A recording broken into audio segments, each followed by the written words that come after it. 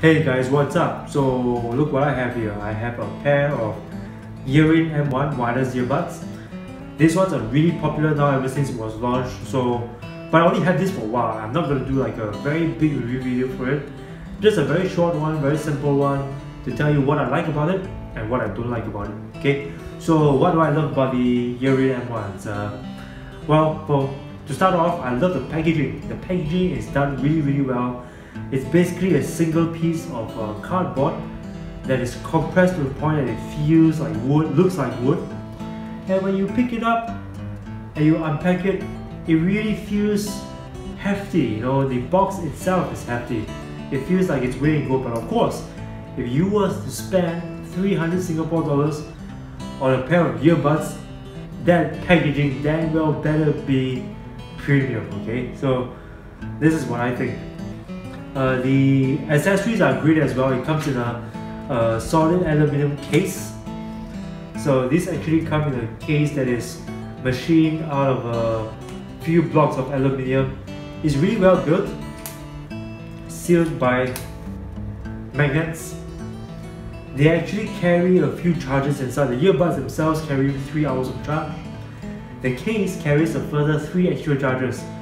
So it adds up to a total of 12 hours. It's also water resistant. The Earin M1s are also water resistant, so they actually are suitable for sports. And to emphasize its sportiness a little bit more, it comes with a set of comply ear tips, a couple of sets of comply ear tips, one small and one medium, and they actually fit very well in the ear and keep the earbuds in the ear when you're doing sports. And if that's not stable enough for you, you will also be provided with a pair of stability tips. The tips actually are great because they have managed to keep the earbuds in my ear all the time, and not even once did they ever fall out of my ears. And that is great. Now, if you have been reading online about its sound quality, you think that the Earin M1s sound like crap.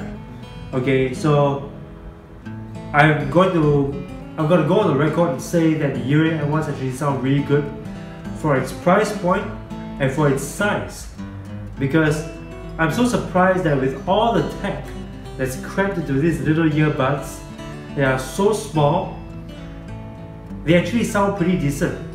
So they actually have a very balanced mids, bass and treble. Assuming that you have done the fitting well and the earbuds are fitted properly to the ears, it actually sounds very decent. Now, are they high-res or audiophile quality? Definitely not. If you're an audiophile, you would definitely not be satisfied with its clarity and its imaging.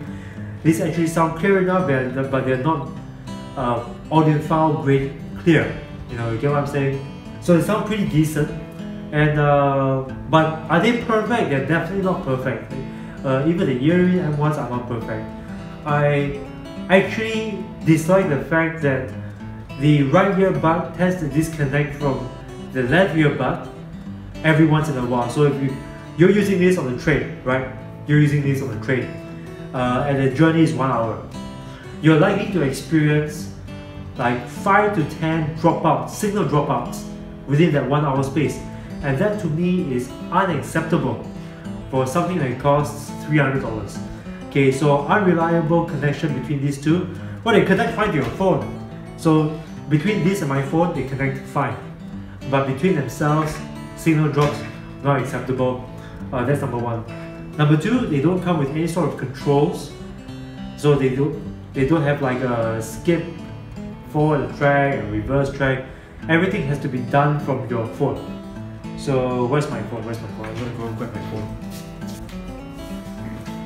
Right, so everything has to be done from your phone.